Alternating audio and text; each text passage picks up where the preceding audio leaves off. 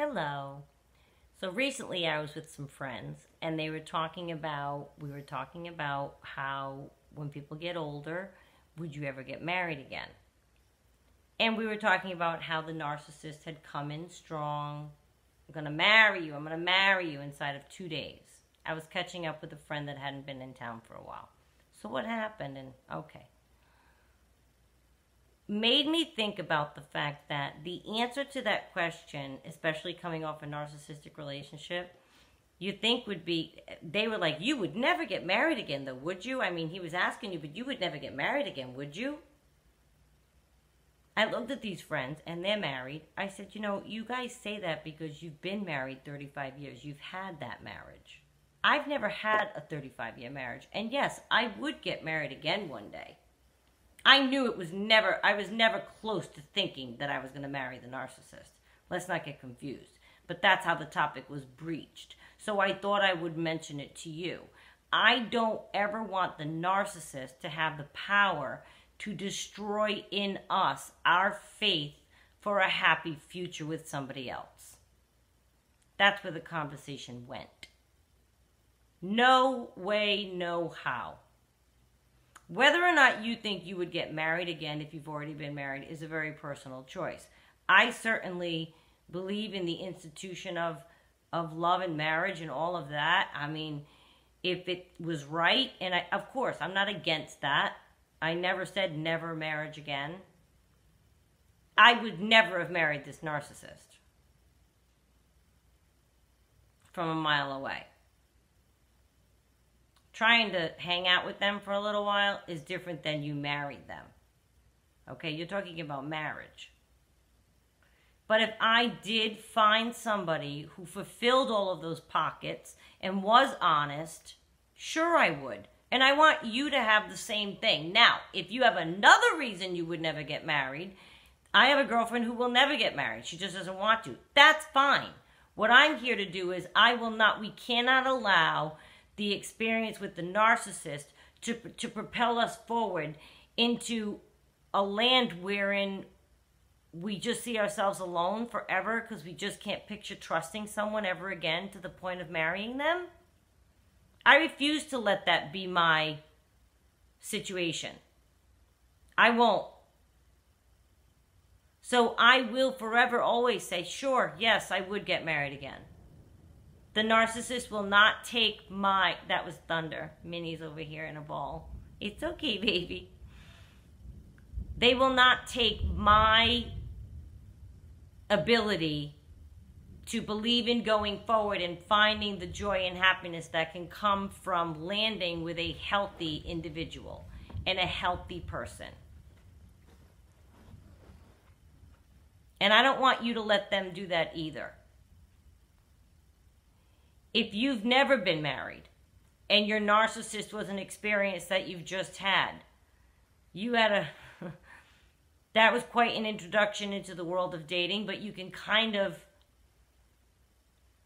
think you have all this education behind you already.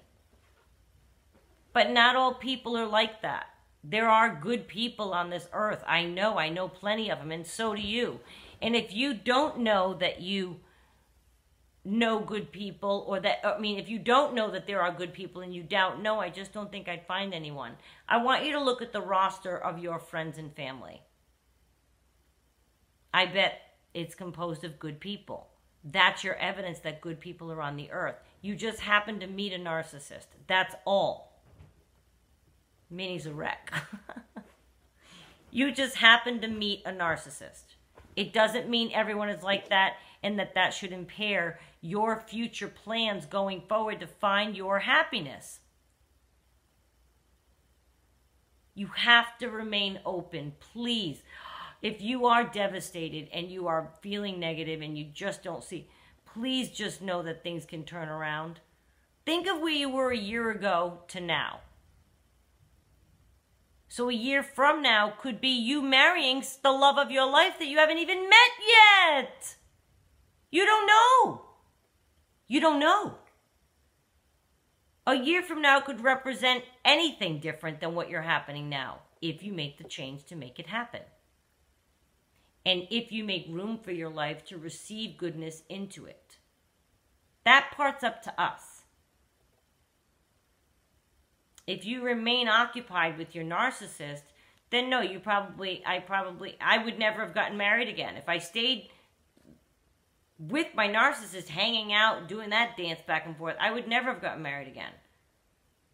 That would have been a long back and forth, I bet, but I wouldn't have married him. I want to someday have a real relationship with somebody. So to make room for that, you have to make the dysfunctional clear the space that they're taking up. Once you do that and you're in your own control of your own destiny, you can allow only good, healthy things into that space. And eventually it may fill up with joy you never knew could even be possible. Please don't use the narcissist experience as your barometer for all that is joyous. Oh my God. Especially if it's the only relationship you've had. Because I think of that person, that their first relationship was a narcissist relationship. Boy, that's got to be, you're thinking, how could I ever love somebody like that? Nobody's ever going to be like that with me when they think of the love bombing phase.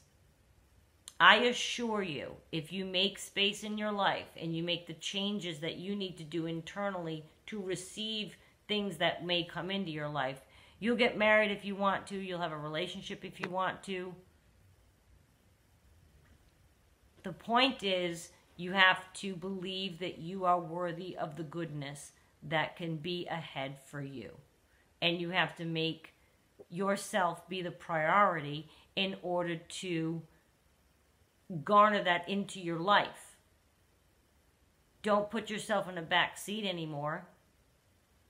I had a girlfriend that her goal was to get married. She got divorced. She was unhappy about it. She doesn't like that life. She wanted to be in love and she wanted to be married again.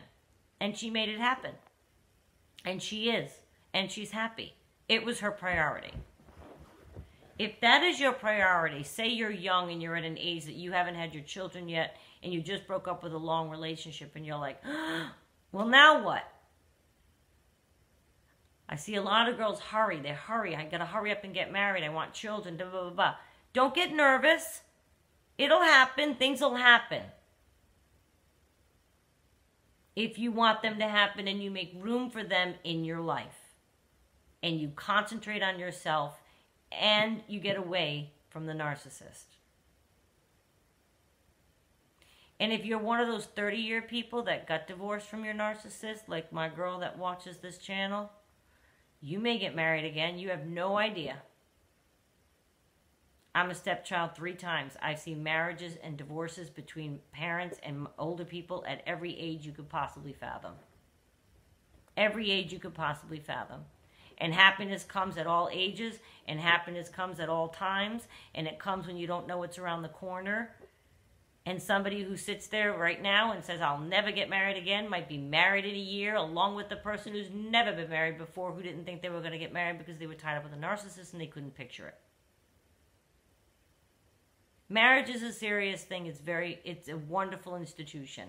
I don't want anyone looking down on the possibility of ever finding it again, having it for themselves, because the narcissist poisoned their mind. Any power we can keep after experience with them is beneficial.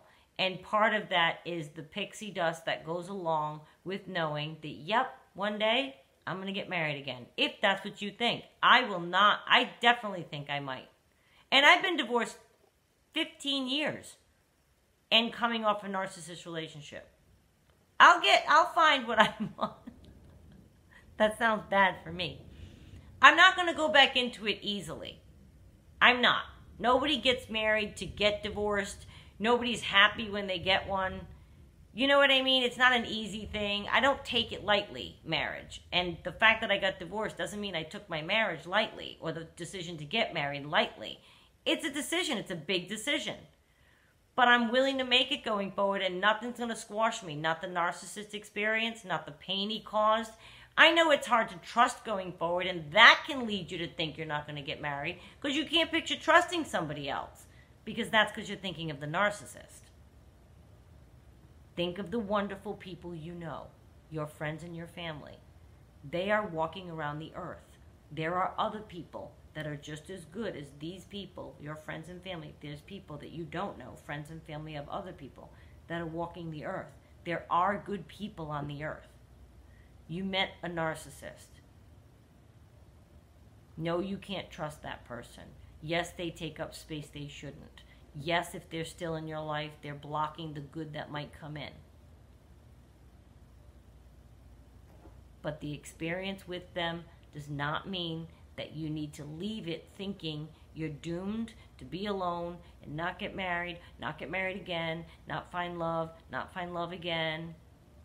Maybe you'll be so in love the next time that you won't even believe that you even were in the narcissist relationship for more than a day. But you won't know unless you open your mind, heart, and think that you are ready to receive those gifts. You're worthy of those gifts. You're worthy of being loved. And marriage if you want it. Whether it's a first, second, or third time, I don't care.